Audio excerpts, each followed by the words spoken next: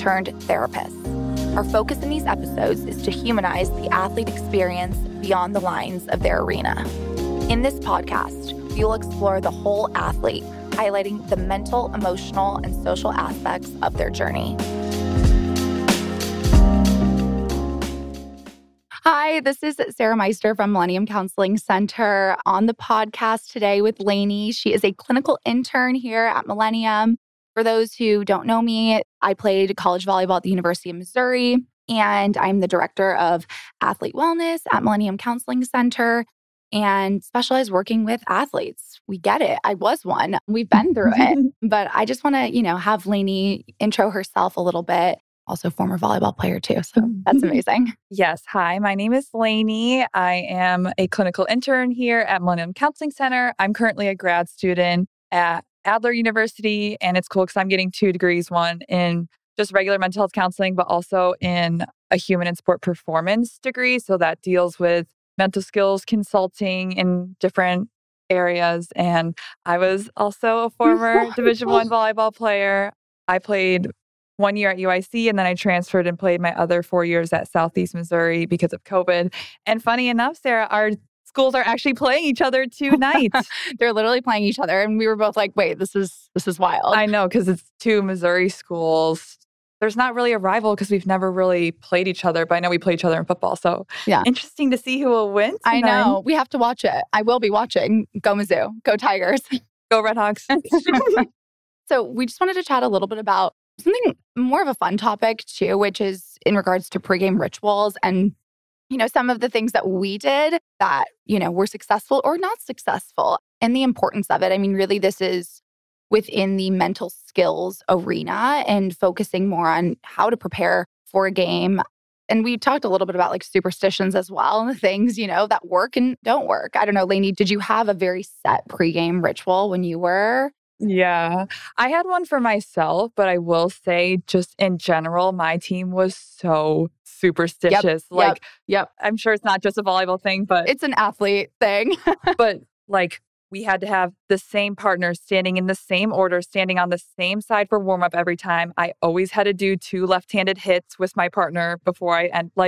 So many just random little things that I could see maybe sometimes where I was being a little too superstitious, but also finding a balance of what is a routine you're going to do before every single game to kind of get you mentally warmed up for the game, not just that physical stretching too. So something I would do, I'm dancing, having dance party, getting all the energy out. So I was someone that was always kind of doing my own little dance, headphones in, listening to some songs that really pumped me up and kind of, especially just me as a leader, I was someone that was not ever coming off the court. So I really had to be zoned in and being that pillar. So I was doing what I needed to do before games to make sure that I was on.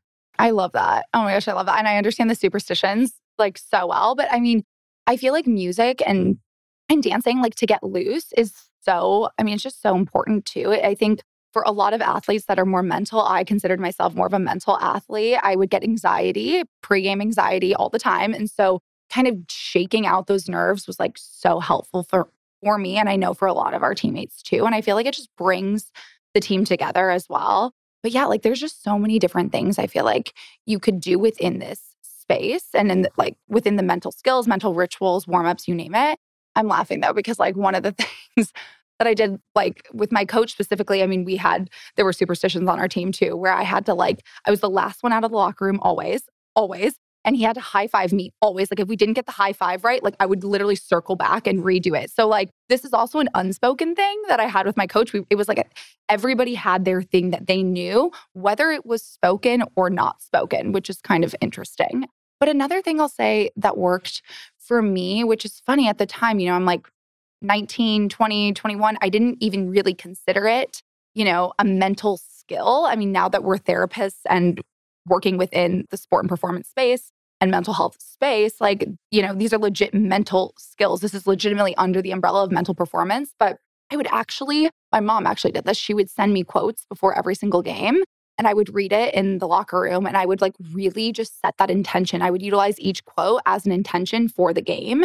And so that always, one, it put me in a better mood. It helped motivate me, but it also just helped ground me and inspire me at the same time. So that was something I was doing with my mom for years, which was actually like the cutest thing ever. She would text me a quote and I would always wait for it before every single game. And it just helped calm my nerves. But I'm like, that is something that any athlete could put in place. It doesn't have to be a text from their parent, but you guys could do that. But really just like setting an intention before each game, anything that's going to help ground you, whether it's just like, the 3 C's, like staying cool, calm, and collected. Like that's my goal for this game or for practice, or being really intentional with my passing this game, or finding some type of quote that you align with that you can kind of go back to, whether that's your why or anything that just helps you relax and that is meaningful specifically to you. Yeah. Those are all really great, tangible ideas. I love that your mom said you feel that's really cute. She sent me quotes. Yeah, I know. And I'm also thinking that like maybe in other people's situations, like another way is finding a teammate who you could do that with. Like me and one of my teammates, like we always had a handshake, like right before the game, we did a specific handshake. So like maybe finding, people on your team that are in the same position or a leader, or like having a little buddy system that like you can create some of those like check-ins with another person that's also on your team.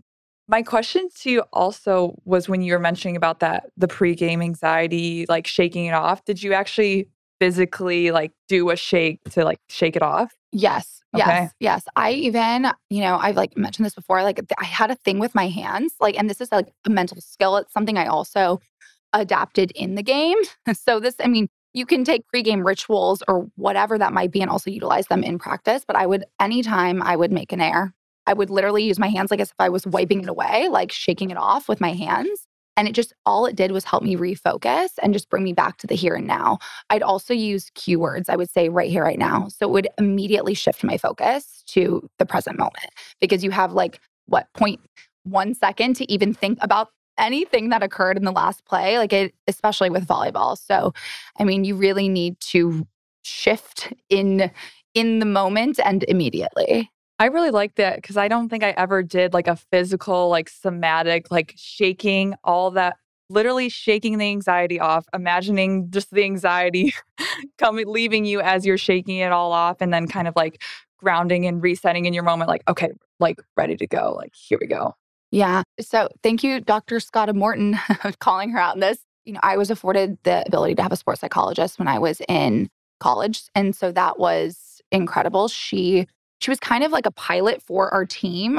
We didn't really have sports psychologists at Mizzou at that time. And so she came in, worked with our team, and that was incredible. Like it helped us in just so many ways. And so, yeah, a lot of that comes from her too, was even finding like a mental cue that worked for you, because everybody's mental cue to refocus or to just come back to the here and now can look different.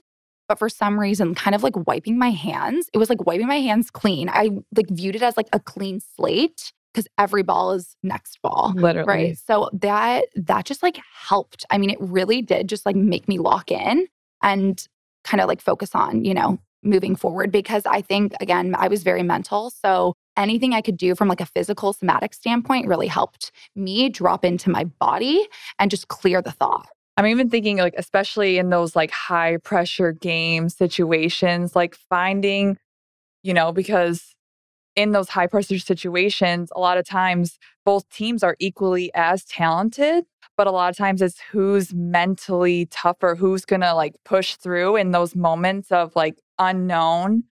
So like for you as a team, like having, and maybe even you can create that like with the team is something you do as a team to ground yourself in those moments of high tension or high anxiety, or something that can just help you back to the moment, next play, here and now. Yeah, 100%.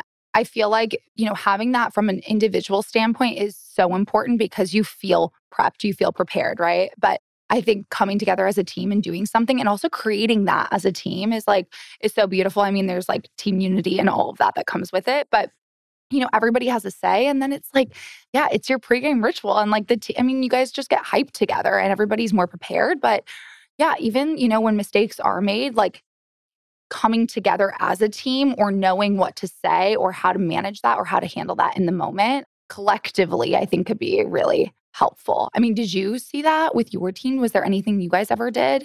on the court or even before it? Well, so I was a captain for 3 years. Like, I'm always in that mindset of like being the leader and making sure, because I was that person that people look to during times of high stress. Totally. I'm even thinking of a real example is the conference championship. This set, 14-13, we're winning by 1. Called a timeout. I'm the outside hitter. I'm the captain. We go in the timeout. Nothing else was said in the timeout except, okay, we're going to get a good pass. We're going to get a good set. We're going to set Laney, and Laney, you are going to get the kill and we're going to win. And that's how it's going to happen. Okay, ready, break. And at We that love that. moment, We love those moments. every single one of my teammates turned to me to see like how I would react How in you that responded. moment, Yeah. how I responded. And I was internally freaking out, but externally, like knowing that like I was going to be that pillar of like, okay, we got this, guys. Like the whole crowd standing and cheering right now on their feet. But like, I'm showing you that like, it's okay to kind of like take that anxiety of the unknown and use it for like a motivating factor. Wow. Okay. I love that example. That is also stressful.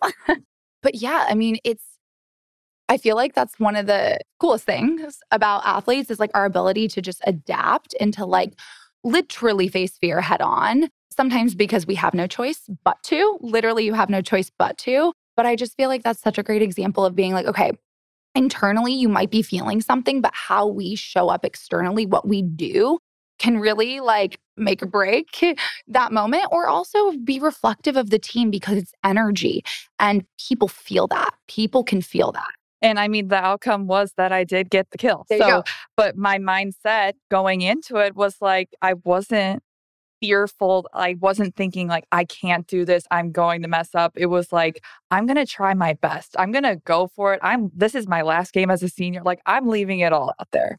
So again, like reframing your mindset, especially in those moments of like high anxiety, of like using that, like you're an athlete for a reason. You're at this high level playing, being a start for a reason. So like taking that into account and like really using that to motivate you. Oh, I love that. Okay, you're making me think. I know we were talking more about the pregame rituals, but now I'm thinking of more in the game specifically too, because I feel like any type of pregame ritual, like so important, right? To get you into that mindset, like that Laney's talking about.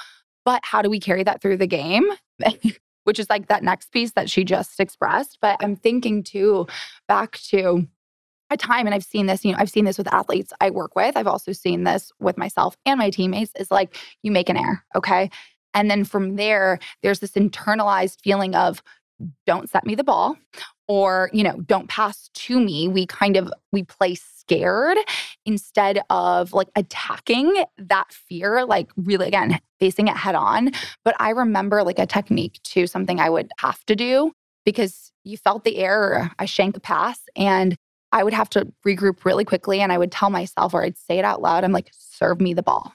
Serve me the ball again. Serve me the ball again, because you're really putting yourself back into that state of being like, I can do this. Like I can face this fear head on instead of hiding from it or behind it, playing small or in turn playing scared. And I'm also thinking like maybe in situations where like it is hard for someone to be like, serve me the ball because maybe you just shanked past 10 balls. Totally. Yeah. So maybe you're not feeling that. But also reframing that of like, okay, internally, I know maybe I'm not having the best passing day, and that's okay. I'm not supposed to have a great passing day. But if I'm not going, what are other ways I can help? Like I can help cheer better, or I can go like watch the play when the other team is hitting. Like there's other ways that if I'm maybe not feeling very confident in my mindset of skill, of what other ways I can still contribute to the team when I'm maybe not having the strongest mindset that day. I love that. I completely agree. I feel like from a, we're talking very volleyball standpoint right now, but yeah, like your contribution isn't just one thing on the team. Like you can always come back in different ways. And, if you can carry yourself or the team in a different way, like remind yourself of that too. I feel like that helps rebuild confidence in that moment as well. Like, okay, shanked a pass or the pass was pretty rough, right? You better believe I'm going to be covering every single ball or, I will be diving for every single ball on the defense. So like you said, there's a lot of ways to come back from that too. Yeah, I don't know. Laney, do you have anything else to add? Anything else that's coming up for you can think of? Not really, but I feel this was like a good little info dump. 2 volleyball players that haven't got to sit down and talk yet. I know. This is great because we're really talking about volleyball too. It's making me miss it a ton. But yeah, I feel like, again, we're kind of throwing a lot out here, but this is for a resource for you guys. So if there's something that you like here, like take it, try it, utilize it. And again, this is just to be helpful and supportive. And what works and what doesn't work, that's okay too. You kind of have to experiment with these types of methodologies, techniques, mental skills, you name it, reframing, in order for something to stick and continue to work out in the way that it's starting to work out for you. Yeah. But I think that's all we got today. Yeah. And thank you all. Thanks for listening. Bye. Bye.